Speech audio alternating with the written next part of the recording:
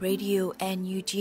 the voice of National Unity Government of Myanmar, broadcasting for Myanmar's Spring Revolution. Radio NUG is transmitting from shortwave 16 meter 17.79 megahertz at 8:30 a.m. and 25 meter 11.94 megahertz at 8:30 p.m. Myanmar Standard Time. မင်္ဂလာပါရှင်အမျိုးသားညီညွတ်ရေးအစိုးရရဲ့အတန်လွတ်ဌာန Radio NUG ကိုမနက်ပိုင်း၈နာရီခွဲမှာလိုင်းတူ6မီတာ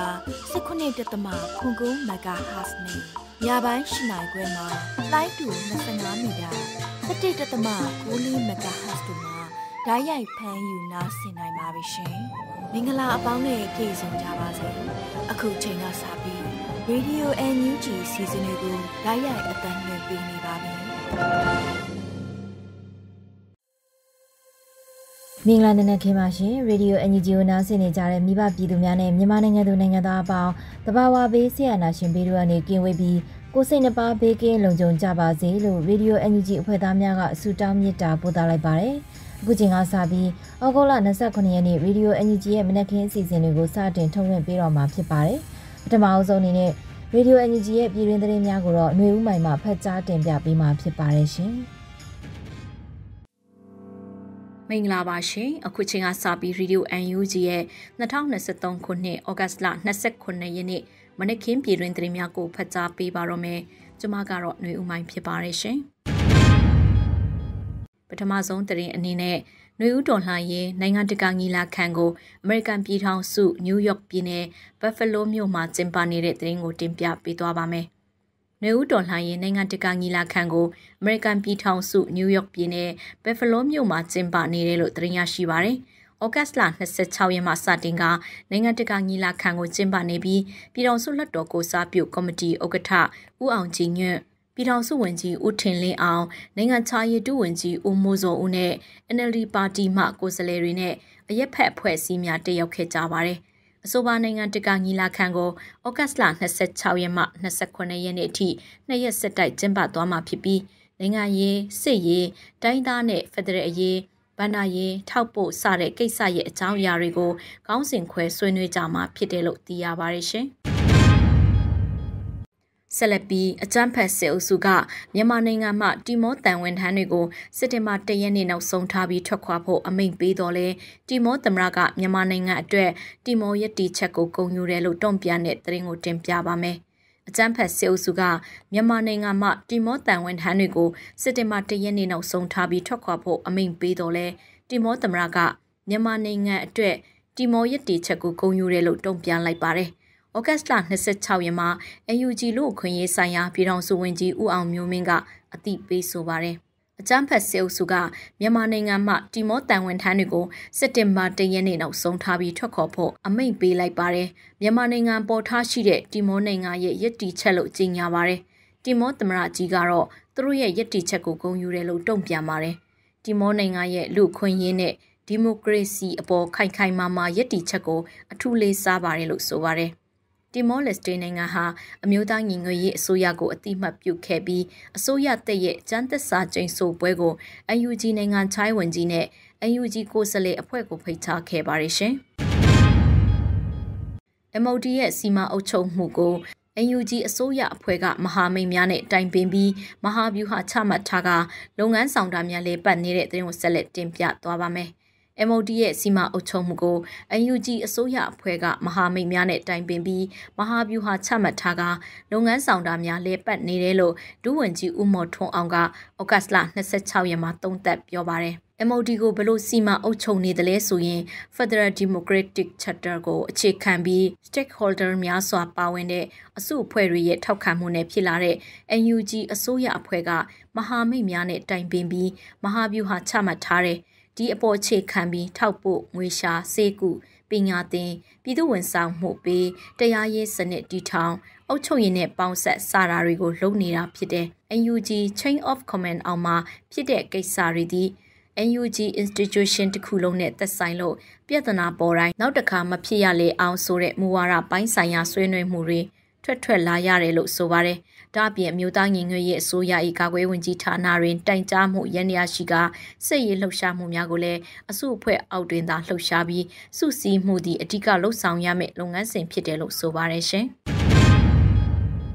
2000တန်ငွေ19များကိုမတုံးဆွဲခြင်းဘော့ကော့လုပ်ခြင်းဖြင့်ဗန္နာရေးတိုက်ပွဲတွင်ပူးပေါင်းဆောင်ရွက်ကြရန်ဟင်္ဒရာမြို့နယ်အတွင်းရှိပြည်သူများတို့မြို့နယ်ပြည်သူ့အုပ်ချုပ်ရေးအဖွဲ့မှပန်ကြားတိုက်တွန်းတဲ့သတင်းကိုနောက်ထပ်တင်ပြပေးပါမယ်။ဩဂတ်စ်လ26ရက်မှာတရားမဝင်ငွေကြေး2000ကျပ်တန်နဲ့ဆက်လင်း၍ပြည်သူ့တို့ပန်ကြားလွှာကိုဟင်္ဒရာမြို့နယ်ပအဖကအတိပေးထုတ်ပြန်ပါတယ်။အဆိုပါပန်ကြားချက်တွင်2000တန်ငွေ19များကိုမတုံးဆွဲခြင်းဘော့ကော့လုပ်ခြင်းဖြင့်ဗန္နာရေးတိုက်ပွဲတွင်ပူးပေါင်းဆောင်ရွက်ကြရန်ပန်ကြားတိုက်တွန်းထားပါတယ်။လက်ရှိချိန်ဒီအမျိုးသားညီညွတ်ရေးအစိုးရနေဖြင့်စစ်ကောင်စီကိုစစ်ရေးတိုက်ပွဲနဲ့ညီဗန္နာရေးတိုက်ပွဲမှာပြင်းထန်အရှိန်မြင့်တိုက်ပွဲဖော်ဆောင်နေချိန်လည်းဖြစ်တယ်လို့ဆိုထားပါတယ်။2000တန်ငွေ19ဒီတရားမဝင်ကြောင်းကိုအမျိုးသားညီညွတ်ရေးအစိုးရဂျာကာလာဗဟိုဘဏ်ကကြီးညာခဲ့ပြီးဖြစ်တဲ့ကဲ့သို့အကြမ်းဖက်တိုက်ဖြတ်ရေးဗဟိုအဖွဲ့မှလည်းပုဂ္ဂလိကဘဏ်နဲ့ငွေကြေးဝန်ဆောင်မှုလုပ်ငန်းများတွင်မတုံးဆွဲရန်တားမြစ်မိန့်ထုတ်ပြန်ခဲ့ပြီးဖြစ်တယ်လို့ဖော်ပြပါတယ်။ထို့ကြောင့်ပြည်သူလူထုအနေဖြင့်တရားမဝင်2000တန်ငွေ19များကိုမတုံးဆွဲခြင်းဘော့ကော့လုပ်ခြင်းဖြင့်စစ်ကောင်စီဗန္နာရေးစနစ်ကိုဖြိုချနေသည့်ဗန္နာရေးတိုက်ပွဲတွင်တက်ညီလက်ညီပူးပေါင်းဆောင်ရွက်ကြပါရန်ဟင်္ဒရာမြို့နယ်အတွင်းရှိပြည်သူများတို့မြို့နယ်ပြည်သူ့အုပ်ချုပ်ရေးအဖွဲ့မှပန်ကြားတိုက်တွန်းအပ်ပါတယ်လို့အသိပေးကြေညာထားပါတယ်ရှင်။ဆက်လက်ပြီးဘိုးနဂါဦးဆောင်ဝေယူခဲ့တဲ့လက်နက်ခဲယမ်းနဲ့စစ်သုံးပစ္စည်းတွေအားလုံးကိုဘိုးနဂါထံကိုပြန်အပ်ပြီးရင်းမာပင်ခရိုင်တပ်ရင်း3 4 5 6 MOD အောက်ကိုပြန်ဝင်တဲ့သတင်းကိုတင်ပြပါမယ်။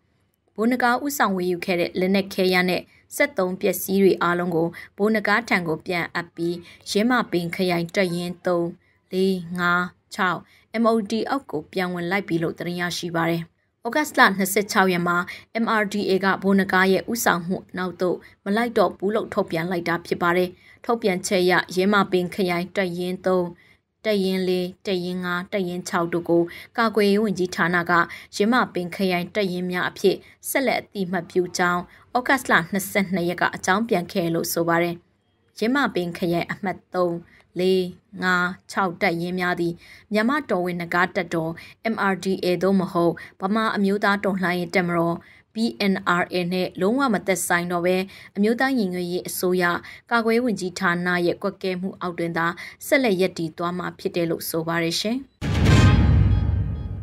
တိုက်ပွဲဖြစ်ပွားခြင်းမရှိဘဲစစ်ကောင်စီတပ်မှထီပေါ်ဆိုကျေးရွာအတွင်းရှိနေအိမ်များအမိရှုဖျက်ဆီးခဲ့တဲ့တဲ့ရင်ကိုနောက်ထပ်တင်ပြပေးပါမယ်။ဩဂတ်စ်လ26ရက်နေ့နံနက်အစောပိုင်းမှစတင်၍တိုက်ပွဲဖြစ်ပွားခြင်းမရှိဘဲစစ်ကောင်စီတပ်မှထီပေါ်ဆိုကျေးရွာအတွင်းရှိနေများအားမိရှုဖျက်ဆီးခဲ့လို့ KNDF P15 သတင်းနဲ့ပြန်ကြားရေးကတည်ပြီးဆိုပါတယ်။ကရင်ပြည်နယ်ဖရိုဆိုမြို့နယ်ထီပေါ်ဆိုကျေးရွာအတွင်းရှိပြည်သူလူထု၏နေအိမ်၈လုံးအားကျေးရွာထဲတွင်ရှိနေသောစစ်ကောင်စီတပ်ဖွဲ့များမှထိတွေ့တိုက်ပွဲဖြစ်ပွားခြင်းမရှိဘဲယနေ့နံနက်အစောပိုင်းမှစတင်၍မိရှုနေခဲ့ပြီးယနေ့မွန်းလွဲပတ်အထိနေအိမ်များမီးလောင်ကျွမ်းလှည့်ရှိပါတယ်လို့ဆိုပါတယ်။ဩဂတ်စ်လ2ရက်နေ့မှစတင်ပြီးဒီမော့ဆိုမှဖရိုဆိုဖက်သို့စစ်ကြောင်းထိုးလှည့်ရှိသောစစ်ကောင်စီတပ်ဖွဲ့များသည်လက်ရှိတွင်ထီပေါ်ဆိုကျေးရွာအနီးနားတဝိုက်တပ်ဆွဲနိုင်ရအပြင်းထန်စ조사လက်ရှိပြီးတော်လှန်ရေးပူးပေါင်းတပ်ဖွဲ့ဝင်များနဲ့လည်းပြည်ထန်စွာတိုက်ပွဲဖြစ်ပွားလက်ရှိရလို့ဆိုပါတယ်။ဒီမော့ဆိုမှဖရိုဆိုဖက်သို့စစ်ကြောင်းထိုးလက်ရှိသောစစ်ကောင်စီတပ်ဖွဲ့ဝင်များသည်စစ်ကြောင်းထိုးရာပြည်တော်စုလမ်းမကြီးတလျှောက်ရှိကျေးရွာနေအိမ်များအားတစ်ဖက်သက်ဖျက်ဆီ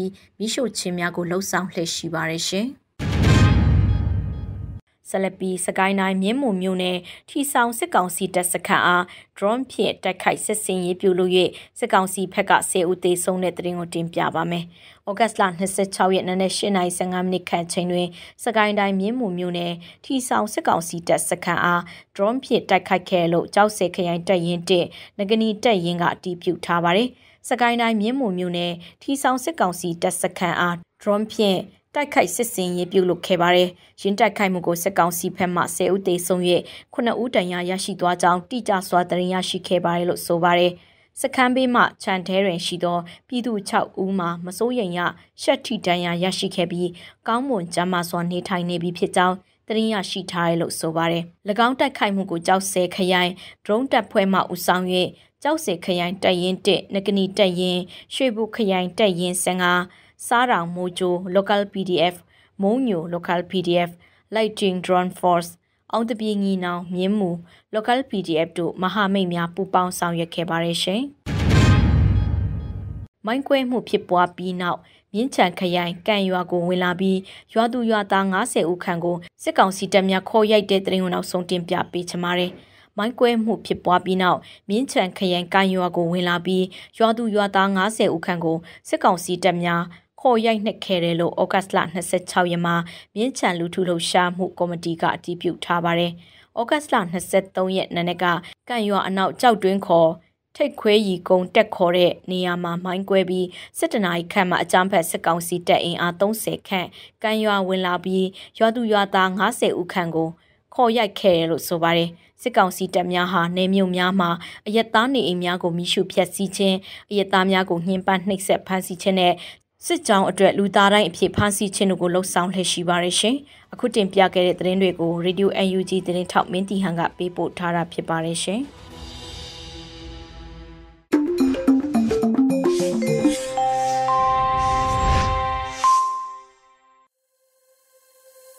ခုဆက်လက်ပြီးရှင်မျိုးငယ်ရေးသားထားပြီးလွတ်လပ်တွေဦးခန်းစားရွတ်ဖတ်ထားတဲ့အိမ်ပြန်လန်းဟာမွေးတော့ဘူးလို့အမည်ရတဲ့တော်လိုင်းကြပြားကိုနားဆင်ရမှာဖြစ်ပါတယ်ရှင်အိမ်ပြန်လန်းဟာမဝေးတော့ဘူးအမှန်တရားအတိုင်းမြစ်ကိုစံတက်ခဲ့ကြတယ်လှိုင်းဟာထန်နေသေးတယ်လားလှိုင်းကြီးလဲလှေအောက်ရောက်ရတာပါပဲဒီလိုနဲ့ထက်မြက်မြက်ဓားသွားကိုလွယ်လို့လှိုင်းကျန်းရေဆန်းဖြတ်ကူးခဲ့ကြတယ်အိမ်ပြန်လန်းဟာမဝေးတော့ဘူးငါတို့အရက်မှာရောင်နီဟိုဘက်ကမ်းမှာမှောင်ပြီပေါ့အလင်းနဲ့အမှောင်ပြိုင်ပွဲမှာငါတို့ရှေ့လန်းဟာရောင်နီတန်းလာပြီအိမ်ပြန်လန်းဟာမဝေးတော့ဘူးဟိုဘက်ကမ်းမှာပြိုကျတော့ငါတို့ကမ်းမှာတောင်ထွန်းမှာပေါ့ရေဟာစီးဆင်းနေဖို့ပဲလိုအပ်တယ်မရမနာတရဇက်စီးဆင်းနေစေမတရားမှုဟာကြဆုံးရစမြဲမဟုတ်လားအိမ်ပြန်လန်းဟာမဝေးတော့ဘူးအဆုံးအစမဲ့လောကကြီးတဲ့ဘဝဟာခရီးခဲတွေကြီးပါပဲလဲကြတဲ့ခါပြန်ထကြဆုံးတဲ့ခါအာတင်းတရွတ်ရွတ်စီးဆင်းလာခဲ့တယ်အိမ်ပြန်လန်းဆုံးမှာအမေအပြုံးဟာကြိုနေမှာပါပဲအိမ်ပြန်လန်းဟာမဝေးတော့ပါဘူးမေမေရှင်မျိုးငယ်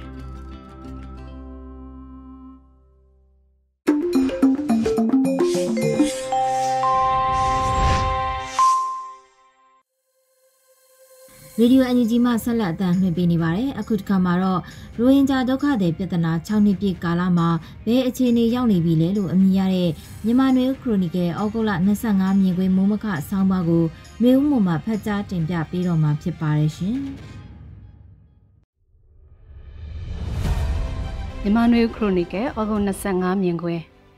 ရိုဟင်ဂျာဒုက္ခသည်ပြဿနာ6နှစ်ပြည့်ကာလမှာဘယ်အခြေအနေရောက်နေပြီလဲ2019ခုနှစ်ရဲ့မုတ်တုံမိုးရသည်ဩဂုတ်လ25ရက်နေ့မှာ ARSA လို့ခေါ်ဆိုတဲ့ရိုဟင်ဂျာကယ်တင်လွတ်မြောက်ရေးတပ်လို့အမည်ပေးထားတဲ့လက်နက်ကိုင်ဖွဲ့ကနယ်စပ်ကင်းစခန်းရဲစခန်းတွေကိုတပြိုင်နက်တည်းဝင်ရောက်တိုက်ခိုက်ခဲ့ရာကမြန်မာစစ်တပ်ရဲ့ရဲစက်တဲ့လူမျိုးတုံးတပ်ဖြတ်မှုလို့တမိုင်းတင်ခံရမယ်လက်တုံပြန်နှိမ်နင်းမှုစစ်စင်ရေးကိုစတင်စေခဲ့တာဖြစ်ပါတယ်။အဲ့ဒီအချိန်ကာလဟာ NLD ပါတီကအစိုးရဖြစ်တဲ့တာဝန်ယူခြင်းဖြစ်ပြီးရခိုင်ပြည်နယ်မှာ AA လက်နက်ကိုင်တပ်ဖွဲ့တွေနဲ့အစိုးရစစ်တပ်ကြဲကြဲပြန့်ပြန့်တိုက်ပွဲတွေမဖြစ်ပွားမီတစ်နှစ်အလိုကာလလည်းဖြစ်ပါတယ်။စစ်တပ်အနေနဲ့2012ခုနှစ်မှာဖြစ်ပွားခဲ့တဲ့ဗုဒ္ဓဘာသာဝင်ရခိုင်လူမျိုးတွေနဲ့အစ္စလမ်ဘာသာဝင်ရိုဟင်ဂျာတို့အကြားကပြိပခါကိုအခြေခံပြီးအစ္စလမ်ဘာသာဝင်ရိုဟင်ဂျာတွေပေါ်အခြေအနေတစ်ခုမှလက်တုံပြန်ဖို့သို့မဟုတ်သင်ခန်းစာပေးဖို့စစ်တပ်ရဲ့အကောင်းဆောင်ပိုင်းမှာရည်ရွယ်ချက်ရှိခဲ့ပုံရပြီးရိုဟင်ဂျာလက်နက်ကိုင်ဖွဲ့ဖြစ်တဲ့အာဆာအဖွဲ့ကရဲစခန်းနေကြားဆောင်ကင်းစခန်းတွေကိုစတင်တိုက်ခိုက်လိုက်တဲ့အဖြစ်အပျက်ပေါ်အခြေခံကပြင်းပြင်းထန်ထန်ပြည်တန်းခတ်နှိမ်နင်းခဲ့တဲ့သဘောလို့အခုနေပြန်သုံးသပ်ကြည့်မိပါတယ်။အာဆာလက်နက်ကိုင်ဖွဲ့ဟာရိုဟင်ဂျာလူမှုအတိုင်းဝိုင်းကိုဩဇာအတိုင်းအတာတစ်ခုထိရှိနိုင်တော့လေရိုဟင်ဂျာအားလုံးကအာဆာကိုထောက်ခံကြတဲ့သဘောမျိုးတော့မတွေ့ရပါဘူး။ရိုဟင်ဂျာလူမှုအတိုင်းဝိုင်းနေနဲ့လေယာစိုက်ပျိုးရေးမွေးမြူရေးငါးဖက်လုပ်ငန်းတွေကိုလုပ်ကိုင်စားတောက်ပြီးအေဂျင့်စွာနေထိုင်လိုကြတာအများစုဖြစ်ပါတယ်။အာဆာလက်နက်ကိုင်ဖွဲ့ကနေကြားဆောင်ရဲစခန်းရဲကင်းစခန်းတွေကိုတပြိုင်နက်တည်းနေရာ30လောက်မှာဝင်ရောက်တိုက်ခိုက်ကတပ်ဖြတ်ခဲ့တဲ့အဖြစ်အပျက်ကခုလိုလူတသန်းလောက်အိန္ဒိယနိုင်ငံဘက်တင်းရှောင်ထွက်ပြေးကြရတဲ့အခြေအနေဖြစ်ပေါ်လာစေတဲ့စစ်တပ်ရဲ့နယ်မြေရှင်းလင်းမှုစစ်စင်ရေးမျိုးသမီးရောကလေးငယ်တွေပါပါဝင်တဲ့ ရက်သား6000ကနေ1000လောက်ထိအသက်ဆုံးရှုံးခဲ့ရတဲ့2019ဩဂုတ်လမှစက်တင်ဘာလအတွင်းဆုလိုက်ပြုံလိုက်တပ်ဖြတ်မှုတွေဖြစ်ပွားခဲ့ရတာဖြစ်ပါတယ်။ဒီဖြစ်ရပ်တွေအတွက်လူမျိုးတုံးတပ်ဖြတ်မှုအနေနဲ့နိုင်ငံတကာတရားရုံးကိုနိုင်ငံတနိုင်ငံကတရားလိုအဖြစ်လျှောက်ထားခဲ့ပြီး2019ခုနှစ်မှစတင်စစ်ဆေးနေခဲ့တဲ့အနေအထားထိရောက်ရှိခဲ့တာလည်းဖြစ်ပါတယ်။ဒီဖြစ်ရပ်ဖြစ်ပွားချိန်2019ခုနှစ်ဩဂုတ်လနောက်ဆုံးသတင်းပတ်နဲ့စက်တင်ဘာလအစောပိုင်းကာလတွေမှာရခိုင်ပြည်နယ်မြောက်ပိုင်းဒေသတွေဖြစ်တဲ့ဦးသီးတောင်၊မောင်တော၊ရသေ့တောင်မြို့နယ်တွေကရိုဟင်ဂျာကျေးရွာကြီးတွေမှာကျေးရွာတရွာကိုလူရာနဲ့ချီသေဆုံးတဲ့အထိအစိုးရစစ်တပ်ကဝင်ရောက်ရှင်းလင်းပစ်တက်ခဲ့တာဖြစ်ပါတယ်။ဒီလိုဖြစ်ပျက်တွေကိုမျက်မြင်ကြုံတွေ့ကြရသူတွေတဆင့်ကြားသိရတဲ့အခြားသောအနီးနားကျေးရွာတွေကနေထိုင်သူရိုဟင်ဂျာလူမျိုးတွေကအိန္ဒိချင်းဘင်္ဂလားဒေ့ရှ်နိုင်ငံကိုထွက်ပြေးခိုလုံခဲ့ကြတာဖြစ်ပါတယ်။စစ်တပ်ရဲ့မီးရှို့တာကိုခံရတဲ့ကျေးရွာတွေအိန္ဒိချင်းနိုင်ငံနဲ့ထွက်ပြေးသွားတဲ့ရိုဟင်ဂျာကျေးရွာအများပြားကိုစစ်တပ်ကကျေးရွာအဖြစ်ပြန်မတည်နိုင်အောင်သို့မဟုတ်ရခိုင်ကဒီနေရာတွေမှာကျေးရွာတည်ရှိခဲ့တဲ့ဆိုတဲ့တပ်တွေထောက်ထားကိုပါဖျောက်ဖျက်ဖို့ရည်ရွယ်ပြီးမြင်းကြီးဆက်တွေနဲ့ထိုးညစ်ပြီးလက်ရာချေရာဖျောက်ဖျက်ခဲ့တဲ့တပ်တွေတာရကတွေလည်းရှိခဲ့တာဖြစ်ပါတယ်။ဒီလိုလူမျိုးတုံးတပ်ဖြတ်မှုတွေဖြစ်ပွားခဲ့တဲ့2019ခုနှစ်နောက်ပိုင်းကာလတွေတုန်းကမြန်မာနိုင်ငံရဲ့အတိုင်းဝိုင်းမှာစစ်တပ်နဲ့မိတ်မပြတ်ချင်တာကိုယ်ွယ်ရာဘာသာမတူတာမျိုးဘာသာသာသနာကိုကာကွယ်ရမယ်ဆိုတဲ့အယူအဆကိုထောက်ခံကြတဲ့အမြင်ရှိသူတွေကပါစစ်တပ်ကကျူးလွန်ခဲ့တဲ့တပ်ဖြတ်မှုတွေကိုမသိရှိခဲ့ကြသလိုသိအောင်လည်းမကြိုးစားခဲ့ကြပါဘူး။အဲ့ဒီအချိန်ကအစိုးရအဖွဲ့တွေကလွတ်တော်ဥက္ကဋ္ဌဖြစ်တဲ့မန်ဝင်းခိုင်တန်းလိုပုဂ္ဂိုလ်ကပဲလေစစ်တပ်ကတင်ပြတဲ့အချက်လက်တွေကိုအကုန်လုံးမှန်လို့ထင်မြင်မိခဲ့တယ်လို့အင်တာဗျူးတစ်ခုမှာဖြေဆိုထားတာတွေ့ရပါတယ်။စစ်တပ်ရဲ့လူမျိုးစုံတပ်ဖြတ်မှုရိုဟင်ဂျာတွေကိုတစ်ဖက်နိုင်ငံမှာခိုးဝင်လာသူတွေလို့ဝါဒဖြန့်ကနှင်ထုတ်တာရဲသားတွေကိုအာဆာအဖွဲ့ဝင်တွေကူညီအားပေးသူတွေလို့ဆွဆွဲကကြေရွာတရွာထဲမှာတင်ရာနဲ့ချီသေဆုံးတဲ့အထိတပ်ဖြတ်မှုတွေကတိတ်တန်းနဲ့ချီတဲ့ဒုက္ခတွေပြဿနာကိုဖြစ်ပေါ်စေပြီးထိုစဉ်ကတော့ရှေ့မှာကြုံရနိုင်တဲ့နိုင်ငံတကာအတိုင်းအဝိုင်းရဲ့စံကျင်မှုတွေကိုမမှန်းဆခဲ့ကြမသိရှိခဲ့ကြဘူးလို့ဆိုရမှာဖြစ်ပါတယ်။2019ခုနှစ်မှာတော့ဂမ်ဘီယာနိုင်ငံကနယ်သာလန်နိုင်ငံဟစ်မြို့မှာရုံးစိုက်တဲ့နိုင်ငံတကာတရားရုံးကိုလူမျိုးတုံးတပ်ဖြတ်မှုအဖြစ်စုံစမ်းစစ်ဆေးပေးဖို့ရှောက်ထားချက်ကိုလက်ခံခဲ့ပြီးအဲ့ဒီနှစ်ဒီဇင်ဘာလမှာမြန်မာနိုင်ငံကိုခုခံချေပဖို့ဆင့်ခေါ်ခဲ့တာဖြစ်ပါတယ်။မြန်မာနိုင်ငံကိုစားတိုင်ပင်ခံပုဂ္ဂိုလ်ဒေါအောင်ဆန်းစုကြည်ကိုယ်တိုင်သွားရောက်ပြီးခုခံရှောက်လဲခဲ့တဲ့ဖြစ်ရပ်ကကမ္ဘာကိုအံ့အားသင့်စေခဲ့ပါတယ်။စစ်တပ်ကကျူးလွန်တဲ့တပ်ဖြတ်မှုတွေအတွက်ဘာကြောင့်ရွေးကောက်ခံရတဲ့အစိုးရကခုခံရှောက်လဲတာလဲ၎င်းတို့အနေနဲ့ပါလူမျိုးတုံးတပ်ဖြတ်မှုကိုထောက်ခံနာလားလို့သတ်မှတ်ယူဆကဒေါအောင်ဆန်းစုကြည်ကိုချီးမြှင့်ထားတဲ့စုအများပြားဂုဏ်ထူးဆောင်ဖွဲ့အများပြားပြန်ရုပ်သိမ်းခဲ့ကြတာဖြစ်ပါတယ်။ဒီမကြသေးတဲ့နှစ်အတွင်းကသမိုင်းဖြစ်သွားပြီဖြစ်တဲ့ဖြစ်ရတွေရက်ဒီချက်တွေပြန်ပြောင်းရေးပြရခြင်းကတိတ်ကိုသင်ခန်းစာယူနိုင်မှုဖြစ်ပါတယ်။6နှစ်ကြာတဲ့အခါမှာစစ်တပ်ကမြန်မာနိုင်ငံရဲ့ဒေသအများပြားမှာအဲ့ဒီချိန်ကရခိုင်မြောက်ပိုင်းကရိုဟင်ဂျာတွေနေထိုင်တဲ့ခြေရွာတွေကိုကျူးလွန်မှုမျိုးတွေကိုကျူးလွန်နေပြီဖြစ်ပါတယ်။ရေမီရှို့တာရသားတွေကိုပါလက်နက်ကင်ဖွဲ့ကိုထောက်ခံသူအားပေးသူကူညီသူလို့ဆွဆွဲကညှဉ်းပန်းနှိပ်စက်တပ်ဖြတ်တာတွေနေမီရှို့ဖျက်ဆီးတာတွေစကိုင်းတိုင်းချင်းပြည်နယ်မကွေးတိုင်းမန္တလေးတိုင်းကရင်နီဒေသတနင်္သာရီတိုင်းတို့မှာကျူးလွန်နေပြီဖြစ်ပါတယ်။အိန္ဒိယနိုင်ငံမှာခိုလုံနေကြရတဲ့ရိုဟင်ဂျာဒုက္ခသည်တွေရဲ့အခြေအနေကရိတ်ခါမလုံလောက်မှုသားသမီးတွေပညာမသင်ကြရတာကျဉ်ကျက်တဲ့နေရာလေးတဲ့လူသိန်းသန်းချီနေထိုင်ကြရလို့ကျန်းမာရေးနဲ့မညီညွတ်တာကူညီကိုသာမျှော်လင့်လက်ခံစားတောင်းနေရပြီးအကူညီကနှစ်ကြာလာသည်နဲ့အမျှရောနေလာတာတွေကြောင့်လူကုန်သိက္ခာဆုံးရှုံးရတယ်လို့သက်ရှင်တန်နေထိုင်မှုလည်းခက်ခဲလာတာဖြစ်ပါတယ်။မြန်မာနိုင်ငံမှာဆီယနာသိမ်းမှုဖြစ်ပွားခဲ့တဲ့နောက်ရိုဟင်ဂျာဒုက္ခသည်ရေးဟာအဖြစ်ရဖို့ပိုပြီးဝေးကွာသွားတာလည်းဖြစ်ပါတယ်။ဆီယနာရှင်ပြုတ်ကြရေးကပထမဖြစ်လာပြီးရိုဟင်ဂျာဒုက္ခသည်ပြဿနာကအထက်ကပြဿနာရဲ့လက်အောက်ခံဖြစ်လာပါတယ်။ဆီယနာရှင်ပြုတ်ချဖို့တော်လိုင်းအင်အားစုတွေကလက်နက်ကင်တိုက်ခိုက်နေကြချိန်မှာရိုဟင်ဂျာရေးကိုတီးခြားအဖြစ်သို့မဟုတ်ဦးစားပေးပြဿနာအဖြစ်မသတ်မှတ်တဲ့အနေအထားလည်းဖြစ်ပါတယ်။ရိုဟင်ဂျာဒုက္ခသည်ပြဿနာဟာဒုက္ခသည်တွေဖို့ရိတ်ခါလုံလောက်မှုမရှိနေအိမ်မရှိနိုင်ငံမရှိပညာသင်ယူခွင့်မရှိတဲ့အခြေအနေနဲ့6နှစ်တာဖြတ်တန်းခဲ့ရပြီးဖြစ်တယ်လို့နောက်ထပ်ဘယ်နှစ်နှစ်လောက်ထပ်မံဖြတ်တန်းရင်ဆိုင်ကြရအောင်မလဲဆိုတာဘယ်သူမှမမှန်းဆနိုင်သေးတဲ့အနေအထားမှာရှိနေတာဖြစ်ပါတယ်ရှင်။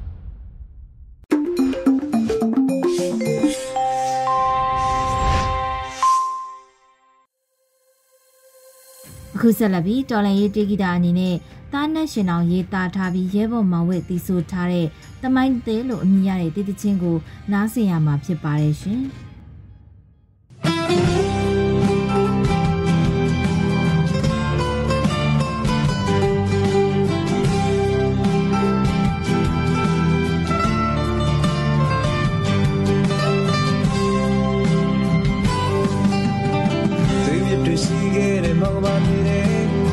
ဆောင်းရရဲ့အိမ်မ ပြန်ဝဲအစိုးကရမိုင်းဆက်တွေ့ဒီကနေကိုချုပ်စီပဲ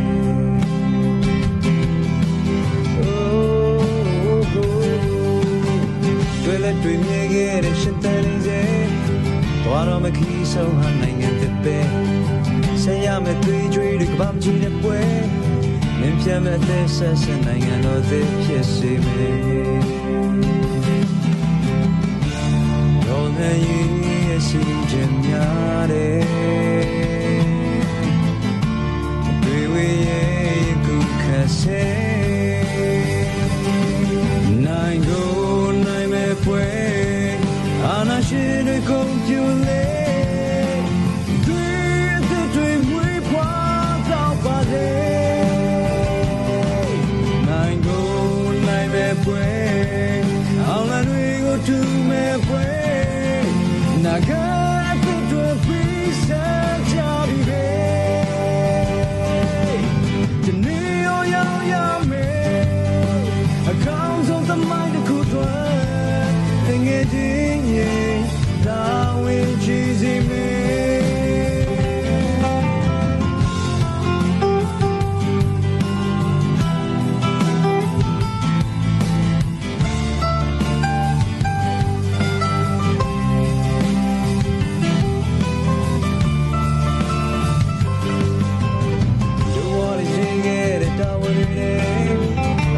စိတ်ဓာတ်တို့တန်လို့မာနေတယ်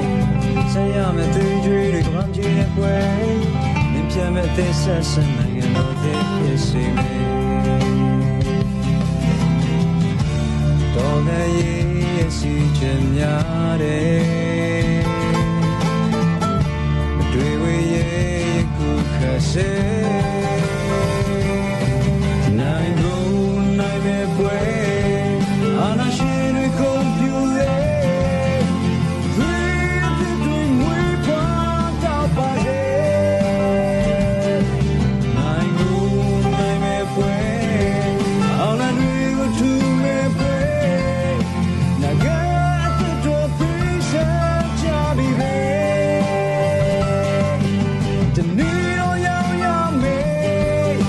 Accounts of the mind could dwell,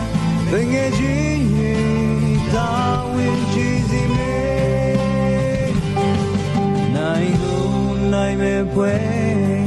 anashiri compute. The dream we part out by day. Naino, naime pue, I'll let we go to me pue. Naga.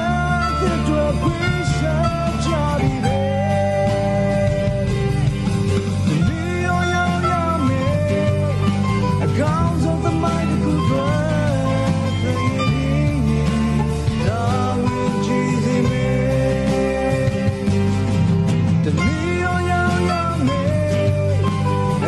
of the mind could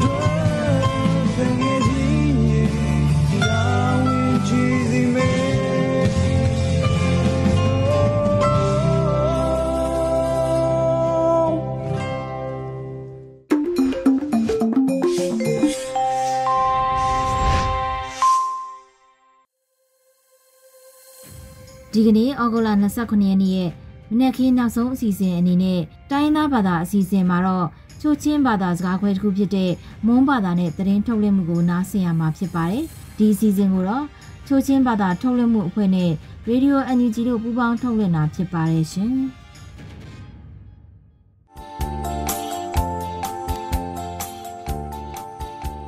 ဖိနာတူနမရိုင်နော်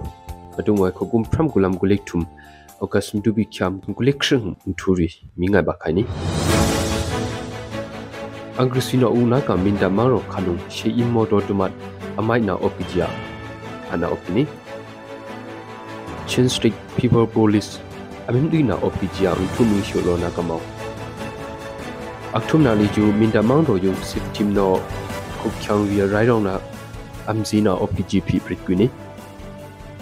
Judiang Hyang Tuleju Nyamako Banung Drong Chap Krita Dum Dubaki Bene Sumna Ombrigijia MOD NUG Dungano Prenau Turi Adungwai Ashinung Kano Mingai Bakani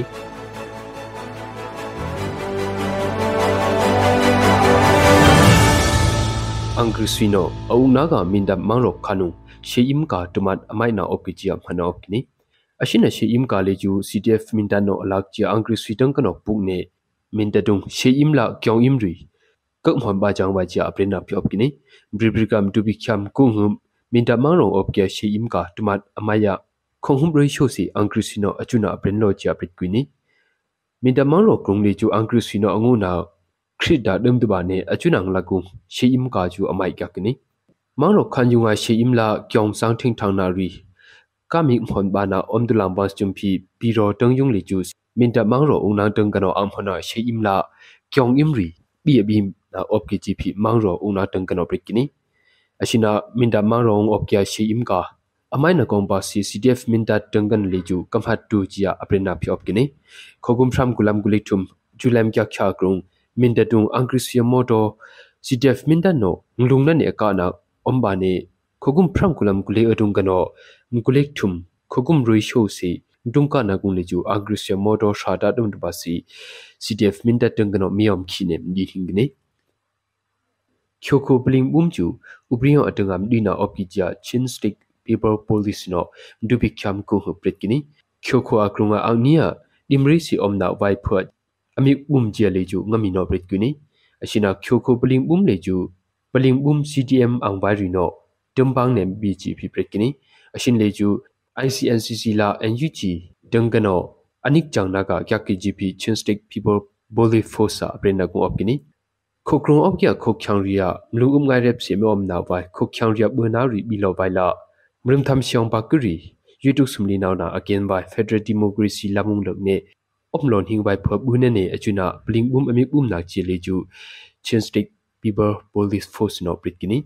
Ashina mi bum na wayong basi kogum pramkulam guliktum jambu kya grongjumpi kyoko mangro bonga kyanse kretgib le khrileju amim thina pri opkini minda mangro yung leju safety no khokyangria rainari amiteng na opki ja prikuni sangthing thangkyam hokyangria rairong na amhosa rila kogum hakam hokyangria raina amibiamuya biro pung si une rairong na gong ba sim thina ri bikrija ngami no prikuni Thingsai ne ombaila raina kongpasi mthina bangakene shiri amipina opki GP Britkuni Aduba Kriliju Angrisino Sesuna Yudu Sumlina la Tungsana ri Abina Omsi Minda Mangro Yunga E Outla Shi Amcha Apu Kuna Priopkijia Kukyangri Dangana Liju Amipina Opkini Nyama Kovan Kunula Kobombung Drong Kanyo Pyapchita Dumdabaki Pina Priopkijia NOD NUG Dangana Britkini Atubay Angrisu Tubajia Kokyangriang Longso Nari Bumne Achuna Bin Hingakijia MOD NUGiang Tungshonagung Opkini Ashina Kokyangring Longso Nagungano Raloa Drop Chapli Leju Atubakru Kanyongri Angrisu Dungna by Lamriung Sungna Pri Opki GP Britkuni Kogum Tram Gulam Gulektum Dubikya Grung Bibor Defense Force Tajim Chaktum Dat Numdubane Mangropo Mikbuma Baga Paliju Kyangsung Dumkup Udada Dumdubaki, Jia NUG Dungan Leju, a Brenda Priopkini. A Dubai Kogum Pram Gulam Gulik Tumju, Angrisui, Brikai Dubai Jiang Tungshagia, NUG Dungano, Angrisui Dugnaga Lamrium, a Brenda Dunga, BB Vai, Luka GP, Presanari, Omgi Jima, Ning Am Tindune, a Dunga, Tuminga Leju, a Shimbangakani, Yamako Grunla Kyokon Mopia Kyosa Kyanuban, a UTC now, Aina Riajo Mane, Nebum could Nimijang Sajia, Shingano Brinduni. Nuba Pinavan, Rainy Umber. Diganigaro, Dinyanebe, Radio NUG, Sisunugu, Kita Janalai Pamishin, Nimasano Jane, Maneshinai Gwene, Yashinai Gwe Chenima, Piele Sumpita Bazushi, Radio NUG, Mandabai Shinai Gwema, Laidu Satau Mida, Sekuni Datama, Kugu Mega Hasne, Yabai Shinai Gwema. Laidu Nasanga Mida, Sati Datama, Guli Mega Hastuma, Gaya Payu Nasinai Mabishi, Yamana Du Nanganamya, Go Sing the Pia Jama Chanalu, Biki Lojo Jabazilu, Radio NUG, Puedu Puedamyaga, Sudan Layabari, San Francisco Bay Area, Achizai, Yamamita Sumani, Nanganagaga, Sitanashina, Lo Apinya, Radio NUG Kiparishi. A shade of bone, our yummy.